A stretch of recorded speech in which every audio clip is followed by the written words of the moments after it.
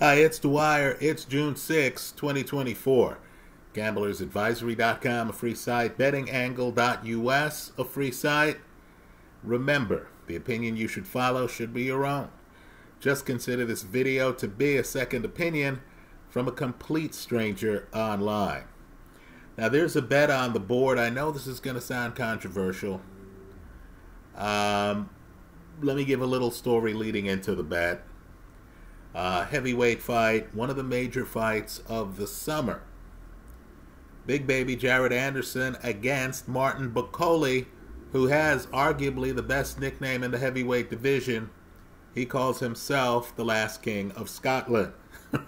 If you remember the movie on Idi Amin that got Forrest Whitaker the Oscar, you understand what a devastating nickname that is. Right? They're going to be having a dust-up this summer, and of course, we're hearing about Terence Crawford helping Jared Anderson prepare for the fight. So people are going crazy online. They're saying, oh, wow, Terence Crawford, this gives Anderson the edge. Does it? Let's take a step back for a moment. The bet I'm recommending here, and it's an early bet. The lines are going to shift. What I've found is sometimes fights are just mispriced early. You got to jump in early.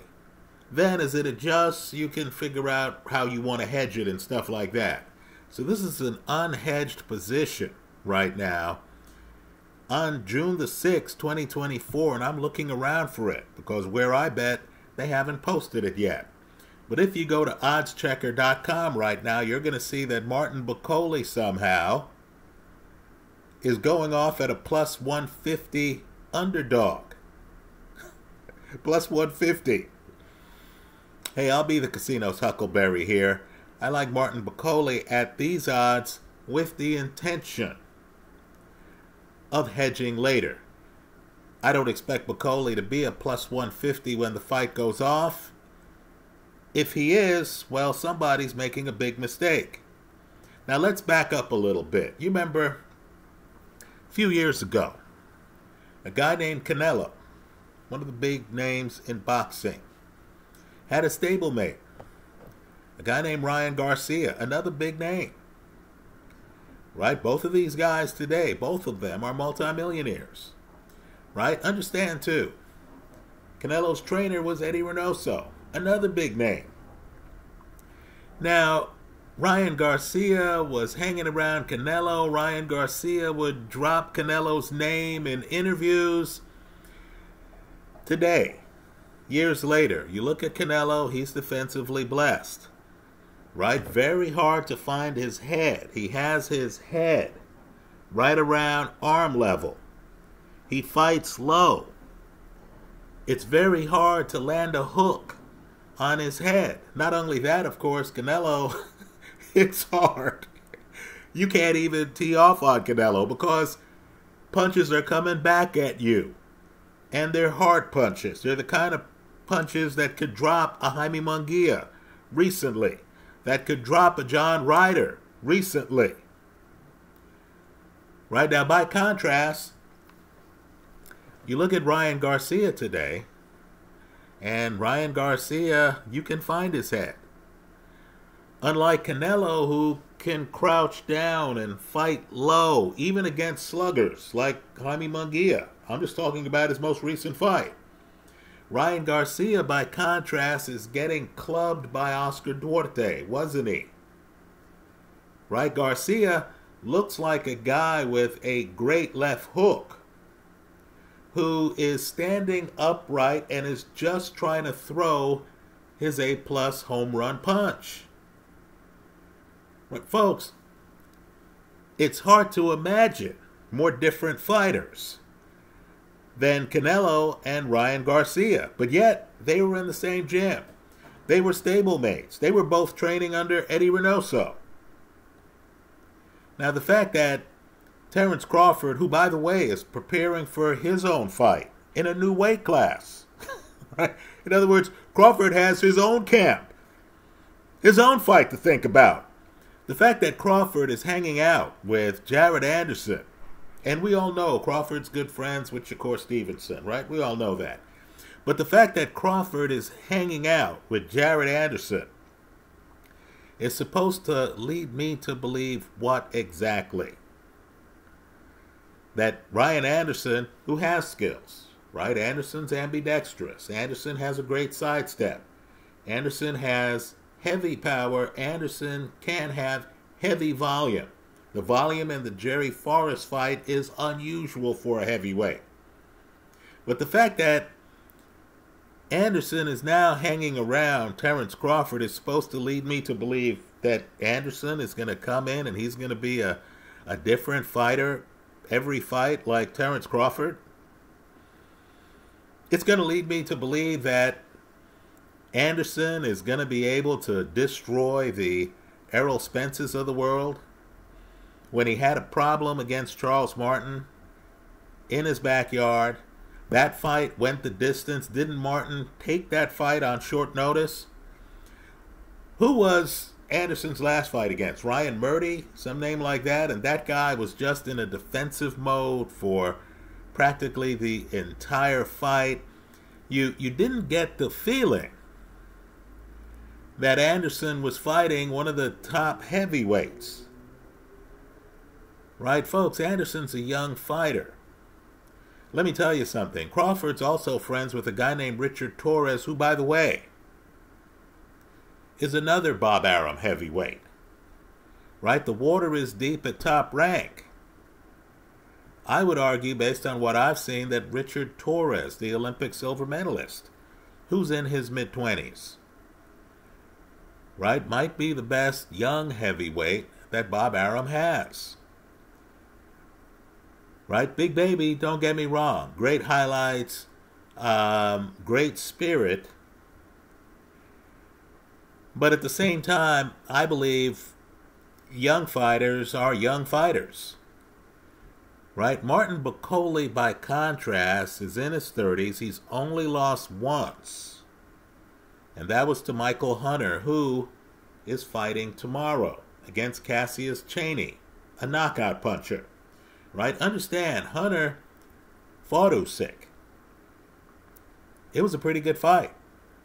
Then Usyk took over. Usyk's stamina is what it is. Hunter, of course, has a story where he talks about just becoming a father and how it distracted him and how he didn't do things the right way in terms of cutting weight. He didn't have the discipline that he should have had for that Usyk fight. And he wants a rematch with Usyk, as I'm sure half of the heavyweight division wants a fight with Usyk. Right? But just understand, folks, Hunter is a guy who not only has beaten Ustinov, not only stopped Bakole, but you might recall his fight against Alexander Povetkin, where Hunter came out, looked spectacular. Then Povetkin came back in the fight, and that fight was ruled a draw. That's the only guy Bakole has lost to. Bakole is supposed to be a regular sparring partner to Tyson Fury.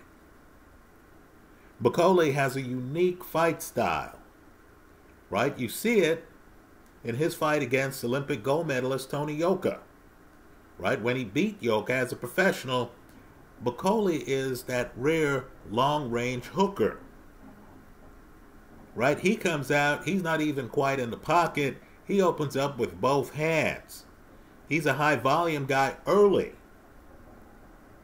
And he riddles an opponent with shots. Tony Yoka is overmatched. Tony Yoka's losing all of the early rounds. Now let me point out, I sense that Bakole has a stamina problem. I sense that Bakole slows down as a fight goes on. There is a possibility that Jared Anderson is able to stick around, see the older fighter tiring, and then be able to have youth, enthusiasm, straighter punches on his side. There is a possibility that Jared Anderson wins the fight. But folks, this isn't a plus 150 fight. When I looked at the line, I was expecting Bakole to be the favorite. I don't care where they're fighting. right? I don't care where they're fighting. Bakole is a cagey vet, right? This is like those old westerns where you had mottos like, have gun, will travel, right? Bakole's going to come out and he's going to set a pace.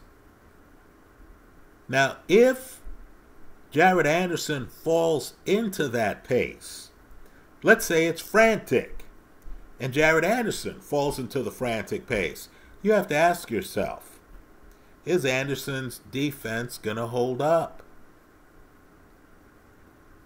Bakole can drive 100 miles an hour, right? Anderson showed you he could drive 100 miles an hour against Jerry Forrest, but by Anderson's own admission, he got hit in the mouth in that fight. He lost his composure. Right? Let me point out, we're here celebrating this Daniel Dubois fight with Filip Ergovic, right? Dubois, young guy, fast hands, heavy power, right? We know who he is. Dubois gets hit in the mouth so many times early in that fight, right, that you realize that there was an experience gap in that fight. Older fighters don't get hit in the mouth like that. I'm expecting Jared Anderson to get hit in the mouth here. Right? Understand, Bakole's fought tough customers, like Carlos Takam, for example. Right? You know, other grizzled vets who have been around, who have resumes. Takam, of course, fought Alexander Povetkin. Right? You know, let's just say Anderson does not have that level of resume. Hanging around Terence Crawford while Crawford is preparing for his own fight doesn't tell me that suddenly Crawford's elite skill level is going to migrate over to Jared Anderson. Just like Canelo, one of the best in the game, could not find a way to teach Ryan Garcia Canelo's level of defense. Canelo's ability to fight low in the pocket. Canelo's ability to hide his punches. Right? Ryan Garcia could watch a fight and say, Garcia's going to throw a left hook. I know it's coming. You know it's coming. With Canelo, there are fights where things are sudden. Right? Billy Joe Saunders gets hit with the uppercut you didn't see coming. Right? So Jared Anderson, sorry folks, I'm not buying the narrative that I hang out with Terence, we share a gym, right? Terence is training for his own fight, and suddenly I'm Terence Crawford. I don't believe life's that easy, right? Let me also tell you, too, you've had some great trainers, some of the best in boxing, with some great talents, and I mean great talents, former heavyweight champions, and it doesn't mesh. Right? Understand, Robert Garcia trained Anthony Joshua for a fight against Usyk. Right? Joshua has moved on to Ben Davison, and he's magnificent with Davison. But he didn't click with Garcia, who has fighters like Bam Rodriguez. Robert Garcia himself was a fighter, damn good one. They called him, during his prime, the Professor. Right? And so, again, understand, Terence Crawford, great fighter. Arguably the best in the sport pound for pound. Right? Jared Anderson, unbeaten heavyweight. Tremendous power, tremendous straight right hand. Tremendous. Put those two together, that doesn't mean they have any chemistry. Especially when you got Bomac there and he's saying, hey, Terence, what about our fight? You know, it's like, hey, player, if you want to be a trainer, shouldn't you wait until after your boxing career here? You're unbeaten. We have everything at stake. We can't spend a lot of time on this young heavyweight who is picking one of the dangerous heavyweights from this deep heavyweight reservoir that the public has been overlooking. Right? I've told you several times here that I believe this is the deepest I've seen the heavyweight division. right? I'm here talking about guys like Michael Hunter, and I'm sure many people are saying, who? Who? Even though Hunter has beaten guys, even though Hunter's fought Usyk already. Right? I'm here talking about Martin Bakole. People are like, who? Who? Even though Bakole sparred with Usyk. Bakole spars with Tyson Fury. Bakole has beaten Olympic gold medalist Tony Yoka. Right? And so just understand, young guys are popular until they make a mistake. Right? Daniel Dubois was unbeaten. He ran into a guy, another silver medalist at the Olympic Games, Joe Joyce. And you know the rest. Dubois was clueless on what to do with Joe Joyce's jab. Clueless. Did not go the distance in that fight. Now we're celebrating Daniel Dubois. Dubois is figuring out things on the job, right? And he's had a string of high-profile fights against top heavyweights, right? People like Usyk, for crying out loud. People like Filip Ergovic, right?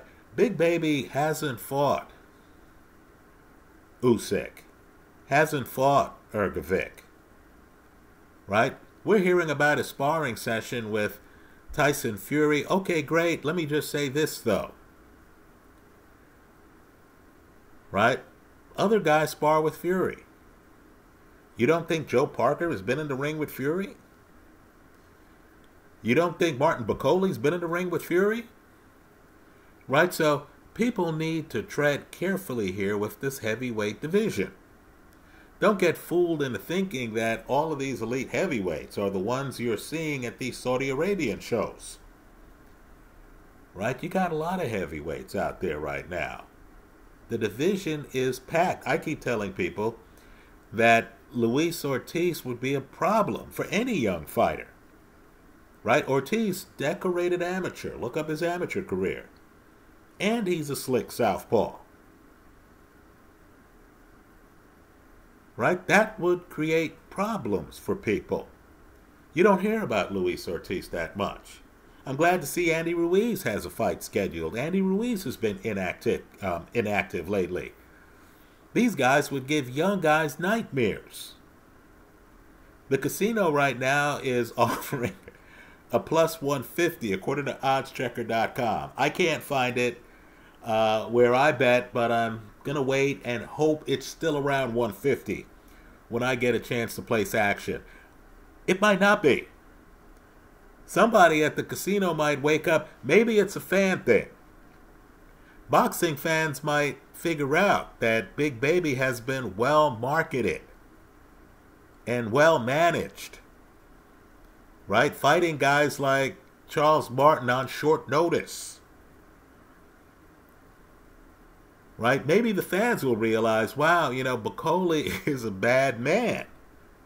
Maybe the fans might actually stumble into that Yoka fight or the Carlos Takam fight and realize that Bakole hits hard. Folks, at this early date here, and again, it's June 6, 2024, right? Things could happen. Fighters can get cut in training camp, as we saw with Tyson Fury.